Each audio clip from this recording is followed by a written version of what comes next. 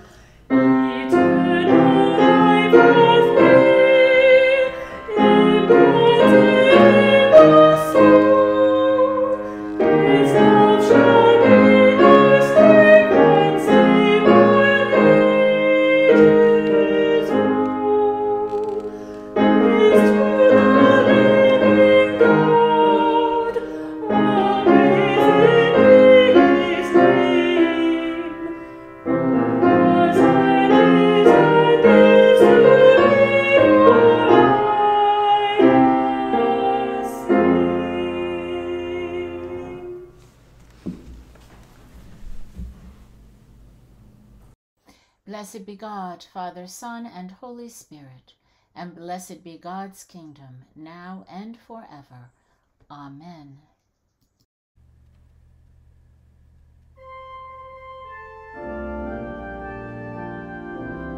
Glory to God in the highest, and peace to his people on earth.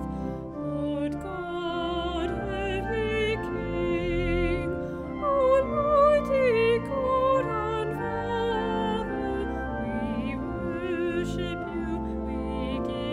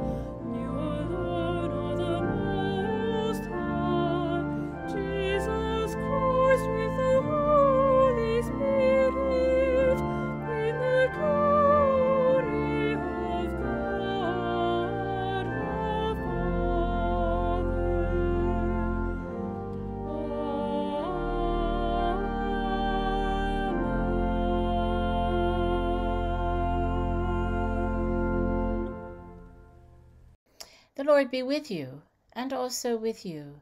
Let us pray. O Lord, mercifully receive the prayers of your people who call upon you, and grant that they may know and understand what things they ought to do, and also may have the grace and power faithfully to accomplish them. Through Jesus Christ our Lord, who lives and reigns with you and the Holy Spirit, one God, now and forever. Amen. A reading from the book of Amos. This is what the Lord God showed me. The Lord was standing beside a wall built with a plumb line in his hand. And the Lord said to me, Amos, what do you see? And I said, a plumb line. Then the Lord said, see, I am setting a plumb line in the midst of my people Israel. I will never again pass them by. The high places of Isaac shall be made desolate, and the sanctuaries of Israel shall be laid waste. And I will rise against the house of Jeroboam with a sword. Then Amaziah, the priest of Bethel, sent the king Jeroboam of Israel, saying, Amos has conspired against you in the very center of the house of Israel. The land is not able to bear all his words. For thus Amos has said, Jeroboam shall die by the sword, and Israel must go into exile away from his land. And Amaziah said to Amos, O seer, go flee away to the land of Judah. Earn your bread there, and prophesy there. But never again prophesy at Bethel, for it is the king's sanctuary, and it is the temple of the kingdom. Then Amos answered Amaziah, I am no prophet, nor a prophet's son, but I am a herdsman and a dresser of sycamore trees. And the Lord took me from following the flock. And the Lord said to me, Go prophesy to my people Israel. Hear what the Spirit is saying to God's people. Psalm 85, verses 8 through 13. I will listen to what the Lord God is saying, for he is speaking peace to his faithful people, and to those who turn their hearts to him. Truly his salvation is very near to those who fear him, that his glory may dwell in our land. Mercy and truth have met together. Righteousness and peace have kissed each other. Truth shall spring up from the earth, and righteousness shall look down from heaven. The Lord will indeed grant prosperity, and our land will yield its increase. Righteousness shall go before him, and peace shall be a pathway for his feet. A reading from Paul's second letter to the Ephesians. Blessed be the God and Father of our Lord Jesus Christ, who has blessed us in Christ with every spiritual blessing in the heavenly places, just as he chose us in Christ before the foundation of the world to be holy and blameless before him in love. He destined us for adoption as his children through Jesus Christ, according to the good pleasure of his will, to the praise of his glorious grace that he freely bestowed on us in the Beloved.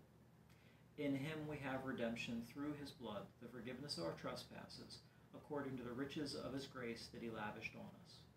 With all wisdom and insight he has made known to us the mystery of his will, according to his good pleasure that he set forth in Christ as a plan for the fullness of time, to gather up all things in him, things in heaven and things on earth. In Christ we have also obtained an inheritance, having been destined according to the purpose of him who accomplishes all things according to his counsel and will, so that we, who were the first to set our hope on Christ, might live for the praise of his glory. In him you also, when you had heard the word of truth, the gospel of your salvation, and had believed in him, were marked with the seal of the promised Holy Spirit. This is the pledge of our inheritance toward redemption as God's own people, to the praise of his glory. Hear what the Spirit is saying to God's people.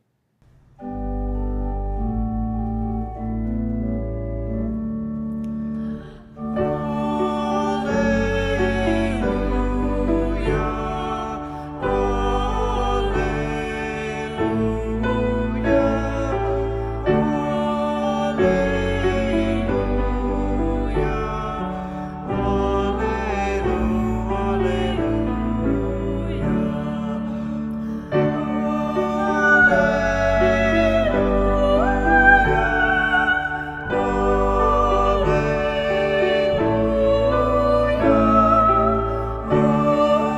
The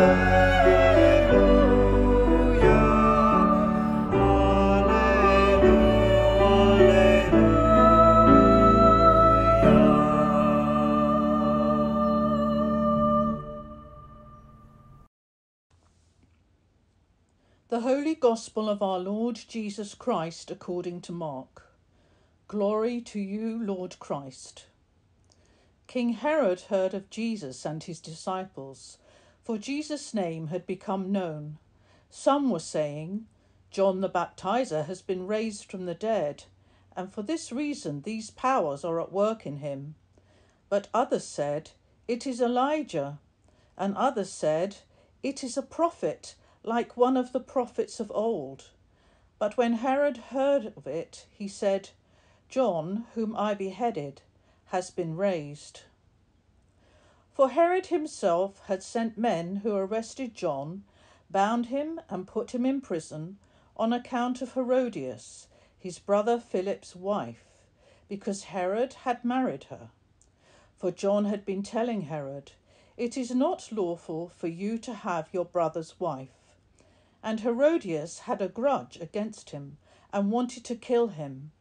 But she could not, for Herod feared John, knowing that he was a righteous and holy man, and he protected him. When he heard him, he was greatly perplexed, and yet he liked to listen to him.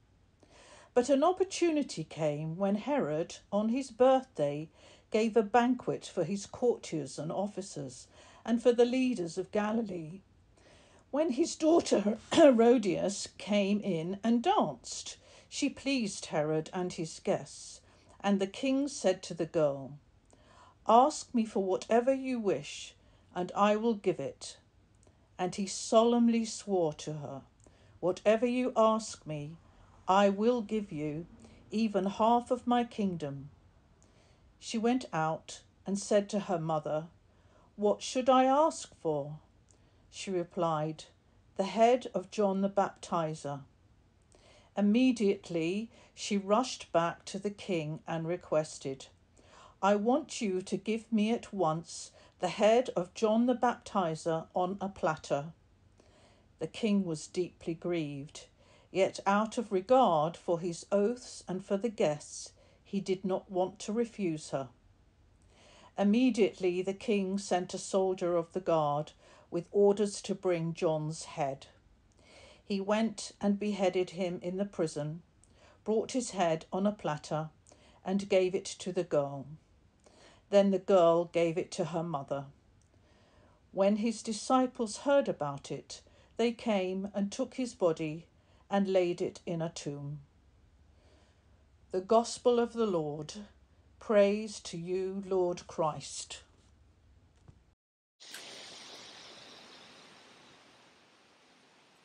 I offer these words in the name of God, the Father, Son, and Holy Spirit. I have chosen to offer this homily with you from my backyard, and many of you have been here, and I invite the rest of you to come out sometime and enjoy a meal with me and sit in the beauty and listen to the bird song and hear the wind and feel the breeze and sometimes the frogs croaking away as we have conversation, because this is my place of peace. This is my sanctuary. Being in this space, experiencing nature in its fullness and beauty is something that strengthens my soul. It fortifies me for the challenges in life. It allows me to go deeper into the mystery and the presence of God so that when life gets difficult, I have something to pull on. I have some deep reserve in order to give, whether it's in pastoral situations or just the busyness of life. It gives me the ability to discern what is right and what is wrong, what is of God's justice and what is unjust, what brings forward God's dream and what destroys God's dream right before our eyes. Reminds me a lot when I was in seminary in New York City, and I was at General Seminary, and they have a sitting block, or they did at that time, and so we had what we called the close, taken from a term in England, that there was this beautiful grassy area with lawn chairs that we could sit and talk, and we'd have meals together and classes together, and this wonderful sense of peace and calmness, of course, all centered around the chapel of the Good Shepherd. And so every day I would hear those chapel bells ring, and I would enter into worship in a really profound way. And yet, all we needed to do was walk around the corner, and there was New York City and all of its glory and all of its beauty, and also all of its kind of craziness, of the closeness of people around you, and the diversity of people, and the just in some ways, at least initially, the foreignness of it to me.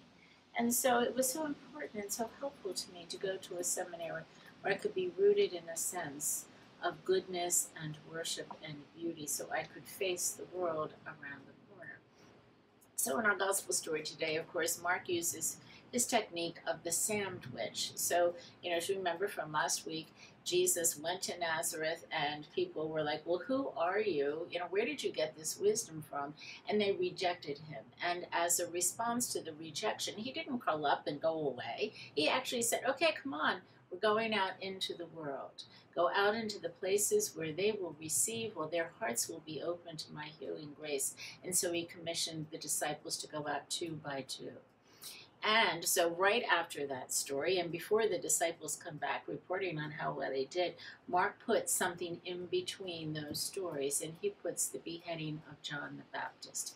Now, a couple things that are kind of interesting. Of course, that story of the beheading of John, who was the one who foretold the birth of Jesus and the ministry that Jesus would have, he's killed. And so, of course, it can foreshadow Jesus' death.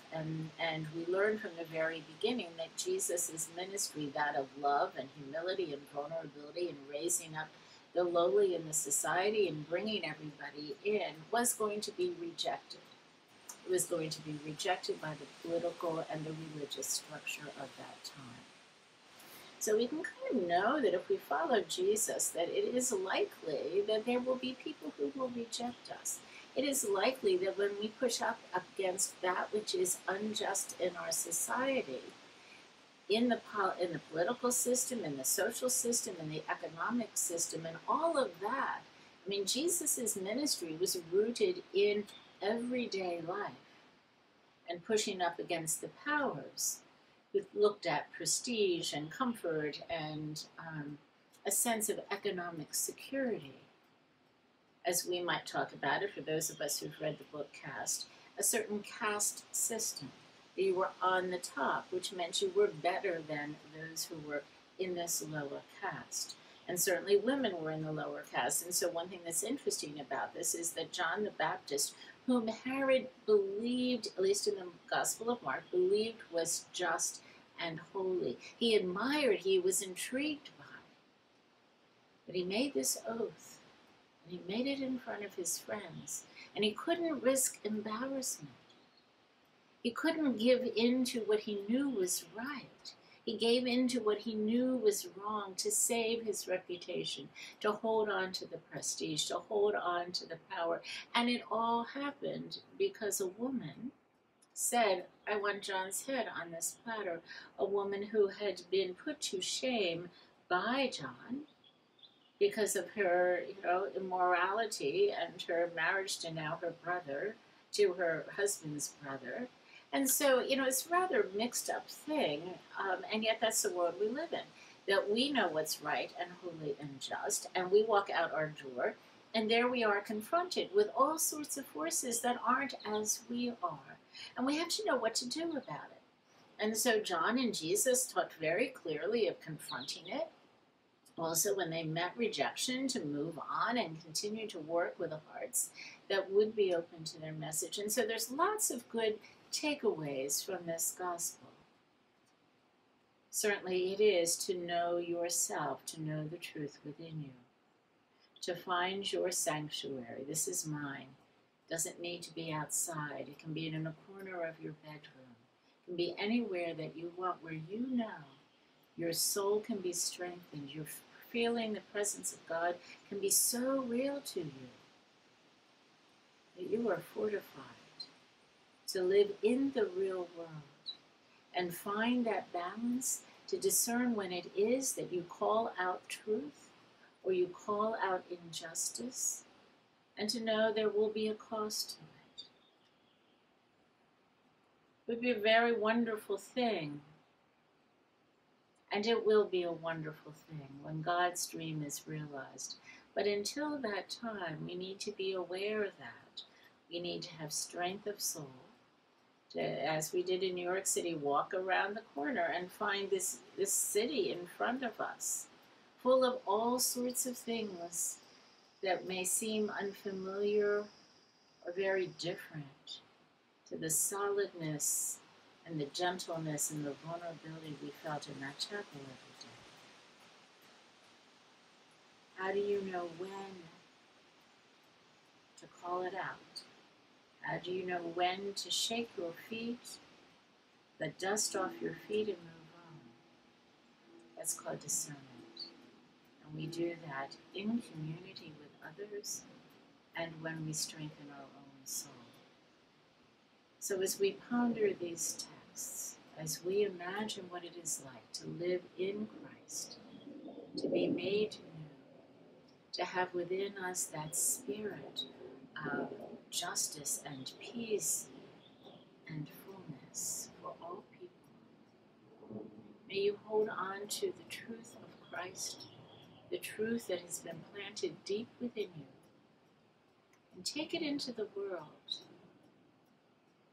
Don't allow the world to govern your reality. Allow your reality with God to govern your interaction with the world.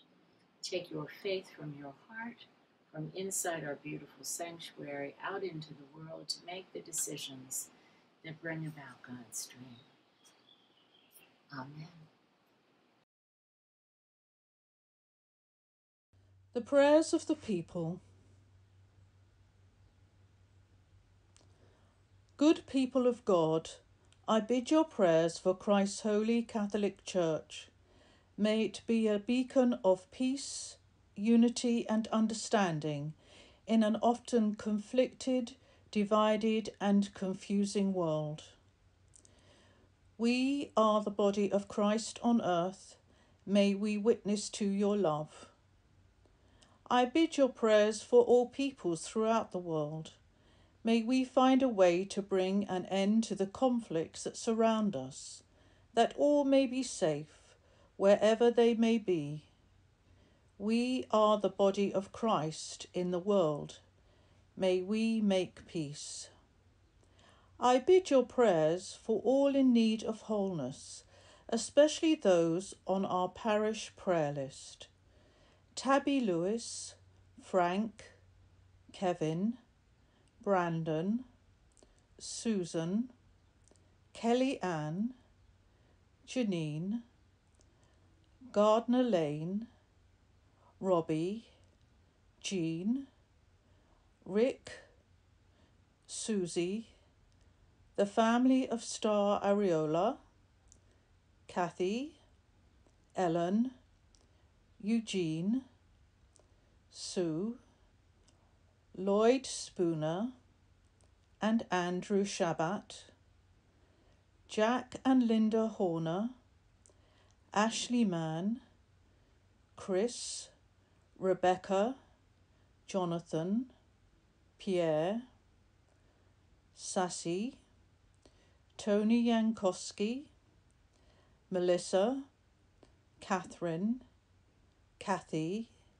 Deb, Cameron, Jan McCrory, Emma Jean Bankson, Susan and Robert Glick, Chuck Bloom, Richard, Evan, Roseanne, Jack, Kathleen, Amy, Tabitha, the Williams family, Alice, Samantha, Wanda, Margaret, Brian Hellman, Rachel Mooney, and for those who care for them, and for those who are grieving the loss of a loved one, especially remembering the family of Jerry Durham, the friends of Linda Gatchell, Donna Starr and Danny, Brandon and Emily, Stan, the family of Dick Weller, Dina and Patrick, Pierre and Sassy, Laura, Christina, David, Jonathan and Joseph, Laura and Pat, Diana, Kathy, Ellen, Fred, and Tom, Susan, Connor and Matthew. We also pray for God's peace and protection to be upon those who are active duty in our military. Andrew Harkins, Caleb and Kelly Reeder, Levi Nelson, Kyle Hubert and Brent Welch. And we pray for those who we may name silently or aloud, who are in need of Christ's healing.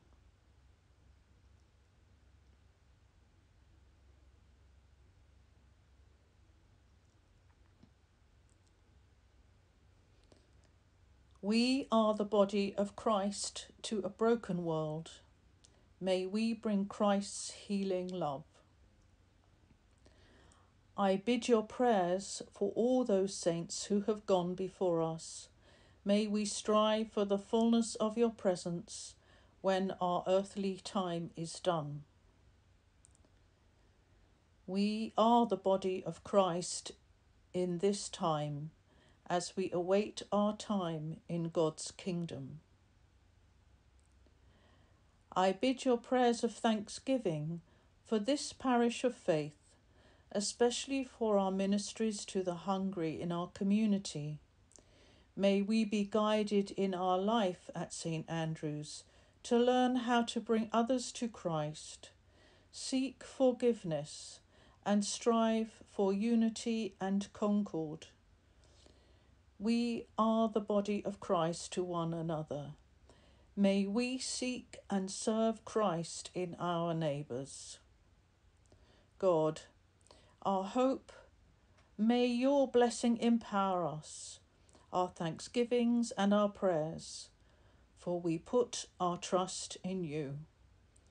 Amen. The peace of the Lord be always with you, and also with you.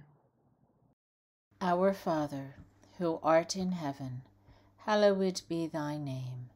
Thy kingdom come, thy will be done, on earth as it is in heaven.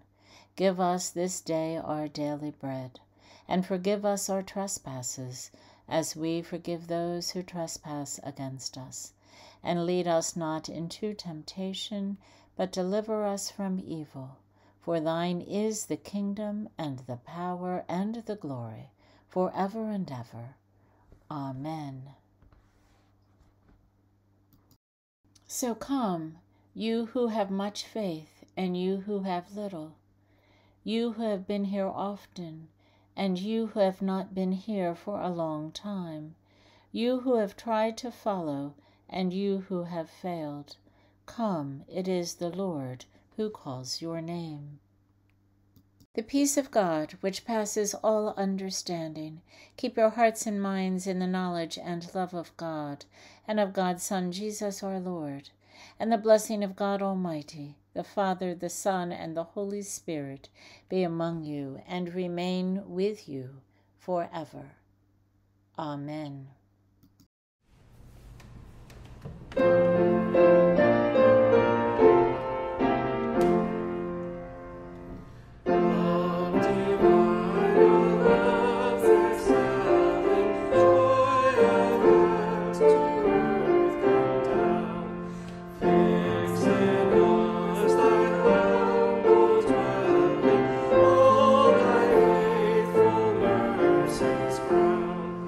Jesus, thou art welcome.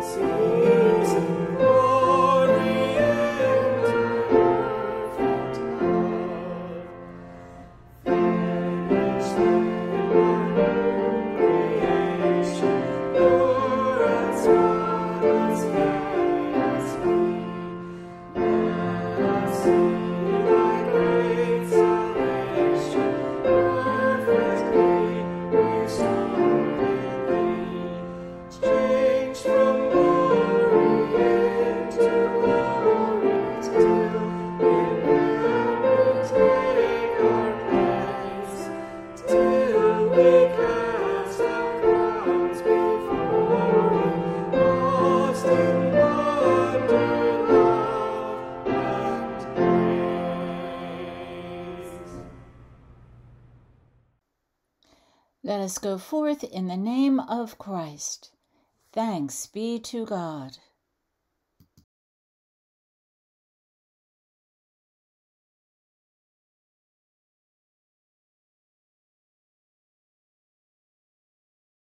Thank you for worshiping with us today. May God continue to bless and keep you now and always. With love, Mother Barbara and the St. Andrew's family.